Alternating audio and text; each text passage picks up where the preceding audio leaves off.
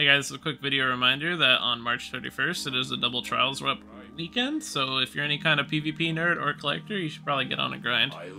Immortal right now is the best PvP SMD in the game, especially since Ikelos and Terrible are getting a nerf in a future update.